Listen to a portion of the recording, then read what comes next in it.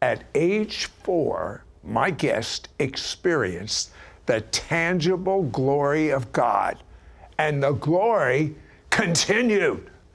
Imagine what he's like now.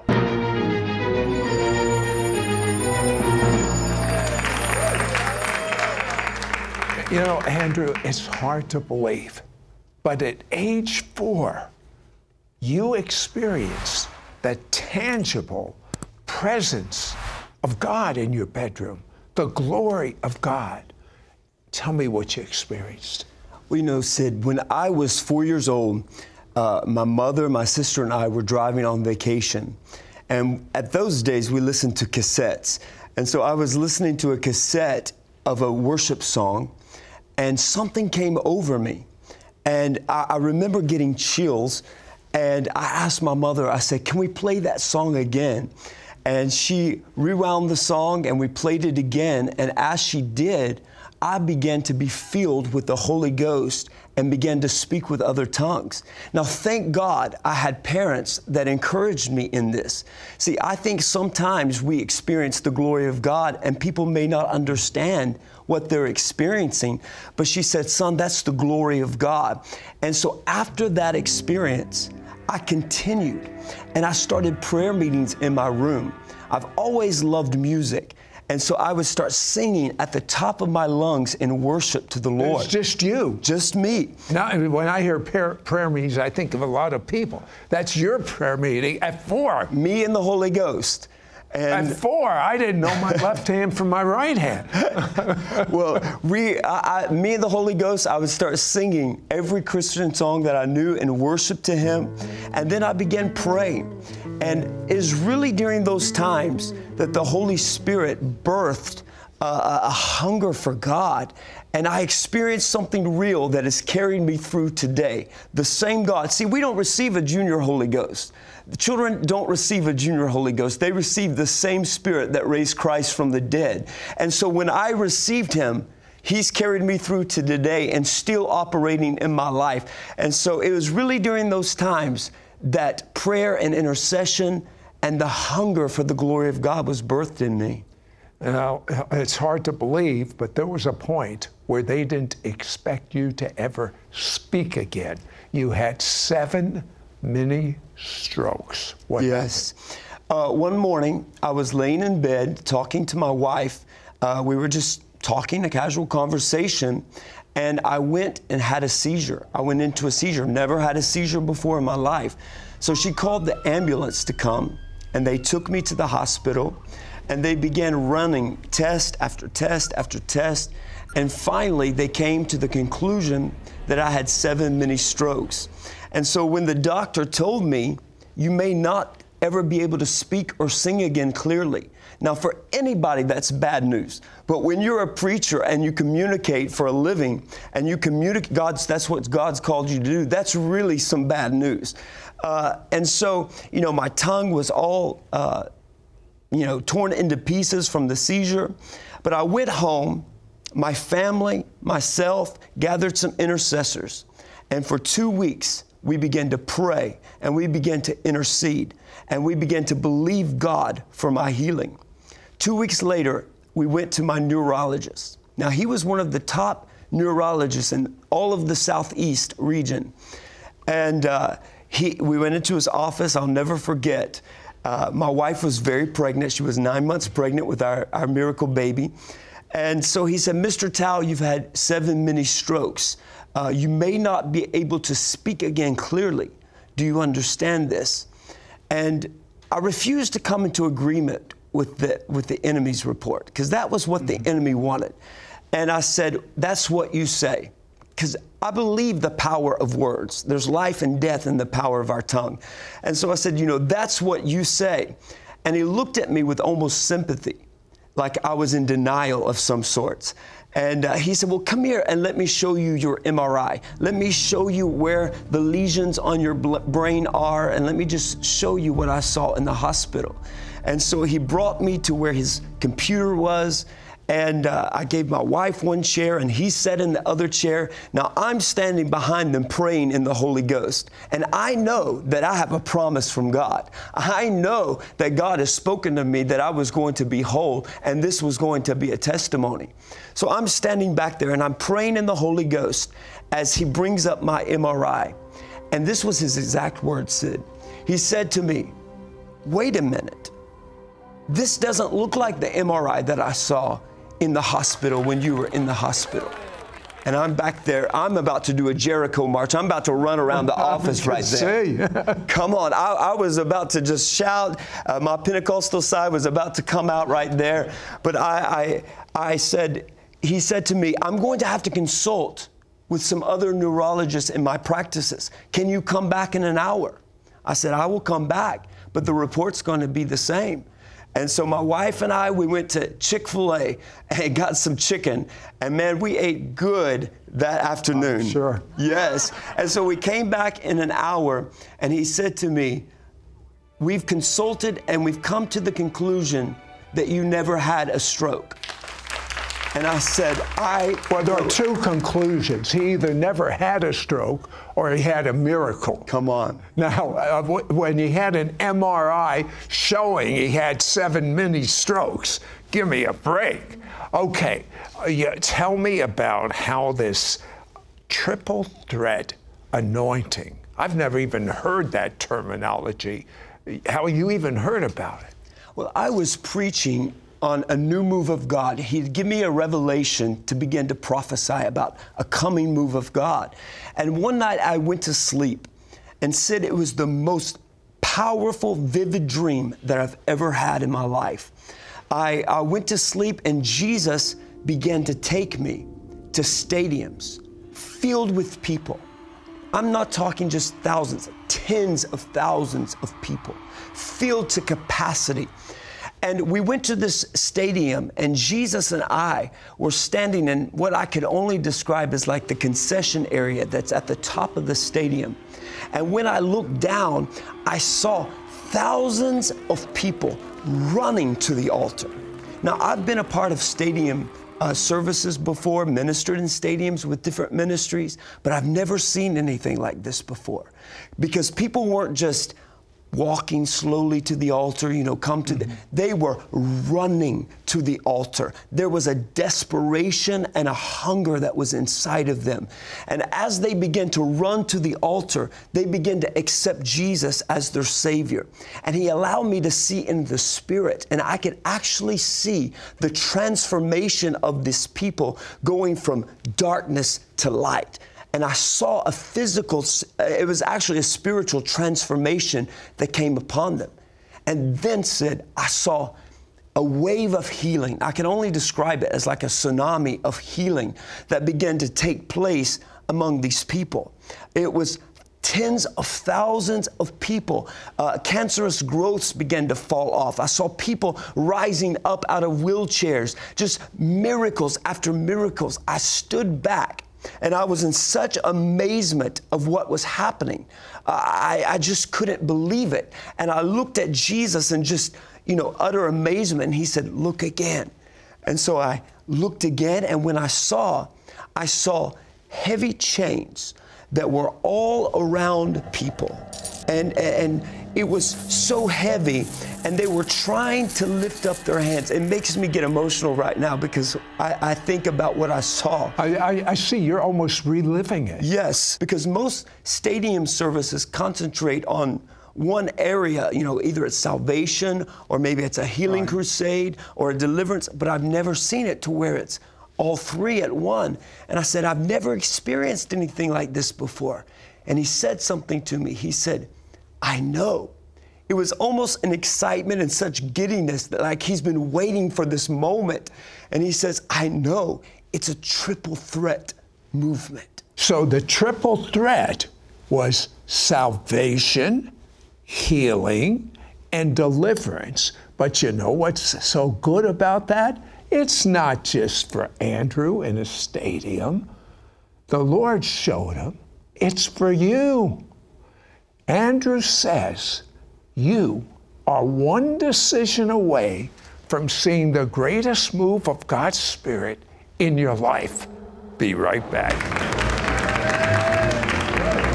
We will be right back to It's Supernatural. Hello, YouTube. Mishpocha. Mishpocha is a Hebrew word. It means family. This is Sid Roth.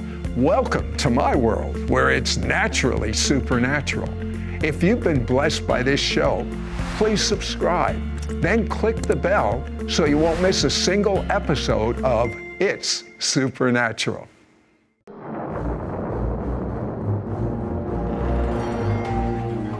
We now return to It's Supernatural. Andrew, you say this new move will be marked by God's glory. Yes. You know, he spoke to me and he said to me that this move of God, man's ways of doing things, are not going to be included in this movement. I'm so glad. Yes, me too. He said traditions and man's ways, but this move of God is going to be marked by the glory of God. And it's only in His glory that lives are transformed. It's only in His glory. When His glory appears, that's when chains break. When His glory appears, that's when people are healed, saved, and delivered. So this move of God is not going to be anything like we've ever experienced. It's going to be more like the book of Acts than anything we've seen before. Now, Jesus walked in the triple threat anointing, and He commanded His followers to do this. Yes. You know, as I woke up from this dream, I was so puzzled by the title triple threat, because I've heard that in entertainment industries. I never heard that spiritually. Yes, I've never heard that in the church. So I began to pray about it, and He began to reveal to me. He said, I want you to study this out in scriptures, because there is an anointing that's available now. We don't have to wait for the coming movement. In fact, it's going to usher in the movement. He said, I want you to look in scripture. And so when I did, if you look at the Great Commission, He tells them, He says, He commanded them to preach the gospel, the message of salvation, to heal the sick, healing, and to cast out devils, which is deliverance. And He said, that is what we are equipped to do today. The army of God is called, the people of God, every believer is called to walk in the triple threat anointing. How does just saying yes allow us to potentially change the world? Well, you know, I can tell you about my yes. One Sunday morning, I was in the middle of a service. We were in the middle of worship. And as we were worshiping the Lord, I heard the Holy Spirit speak to me and say, I want you to go up and release a word of knowledge about healing. Now, I'm sitting there having a dialogue with the Holy Spirit in my mind, and I'm explaining, you know, I need to preach first because the word's important. I need to receive the offering, and then we'll move in the gifts of the Spirit. And He spoke to me, and He said, if you want to do this service by yourself, I'll leave, and you can do this service by yourself. Now, He knew that would get me, because I never want to do a service by myself. And so I immediately went to the platform, and I began to release the word of knowledge about healing. And I had this little grandmother that had walked in, leaned over on a cane, and she came and she received her healing, dropped her cane right there. Then healing began to break out in the altars, and she's never again used the cane. And God began to move in the altar service right there. So I believe it's in our yes. The Holy Spirit is looking to partner with us. He wants to partner with us. This is not some illegal prayer. He wants to use us, but He is waiting for us to say, God, we want to be used by You, so here's my yes. And when you say that, you have to be willing to take the risk. That's right. That's right. Andrew will pray for the triple threat anointing to land on you. Next. You talk a lot about the importance of getting into the secret place. What is the secret place? You know, the secret place is anywhere where you have communion with God. The Bible says when you call to Him, He will answer you. And so the secret place can be a prayer closet. The secret place can be your car, wherever you can get to begin to have communication with God, and you can begin to pray. See, I want some of you right now that are watching this program, God is calling you to the secret place. He wants to speak to you. That's the amazing thing, is the Holy Spirit wants to partner with us. He wants us to accomplish His purpose. He could do it all by Himself, but He wants to use us. God spoke to you. Playtime is over. What does that mean? Yes. I think how I could define that for you is that I know that when God spoke that to me, He said, when He said, this is going to be marked by glory, He said, man's way of doing things. If you look at the apostles, they did not dumb down the message or make it so that everyone would receive from it or user-friendly. No, they prayed, God, make us more bold. Make us more, let us see more signs and wonders and miracles. When they were persecuted, they said, God, let a new anointing come upon us so that we are more bold. And so what I mean by saying playtime is over, we've been playing games in the church for long enough. We've been pleasing ourselves long enough. We've been going by our schedules, our agendas. I believe there's a reset that is happening in the Spirit. And this next wave of glory is going to be confirmed by signs, wonders, and miracles. And we are going to see the masses that are coming into this movement, because playtime is simply over. We can't play with games anymore. This is the kingdom of God. Speaking of playtime,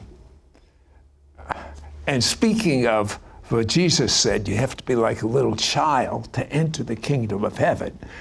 You started at 4.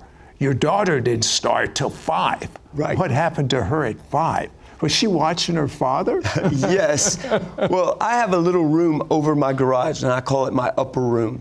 And so I was up there praying, as I normally do, and I hear the little door creaking open. And so my first reaction was to tell Juliana, go back downstairs and Daddy will be down in a minute. We'll play together. However, in this moment, I heard the Holy Spirit speak to me and say, invite her to come into the prayer room with you. She needs to see her father pray. And so I said, Juliana, why don't you come in and pray with me? And I'll never forget it. I just shared a picture on my Facebook of her because I got a picture of it. I love that. But she had a little plastic crown on her head, and she came in, she was in her pajamas, and she brought a little drum that someone had given her. And so we're worshiping the Lord, and she is playing the drum, and suddenly the glory of God just came and sat in the room, the weighty glory of God. And I was weeping, so I lay down in the presence of God, and I'm laying there and I'm praying, and she comes and lays beside me, and she begins to weep. And at first I thought, how cute, she's imitating me. And I heard the Holy Spirit speak to me and say, no, I want to do something in her today. I want to fill her with the Holy Spirit. And so he said, I want you to lay hands on her. Explain to her what is happening, but I'm going to move in her today. And so I took my hands and I said, Juliana, the Holy Spirit wants to fill you today. He wants to give you your prayer language. And Sid, it was the most beautiful experience that the Lord had given me ever in my history of ministry, because I laid hands on her that day. And as I began to pray with her, she got a fluent prayer language and began to pray in the Holy Ghost. And that day we stayed hours in His presence, and she's never been the same again. Because of the glory, I believe in a moment you can pray over those viewing us right now, and they are going to have an impartation of the triple threat anointing. One thing about your teaching, it makes people hungry for more of God. And when you're hungry for more of God, He is more than able to fulfill that hunger.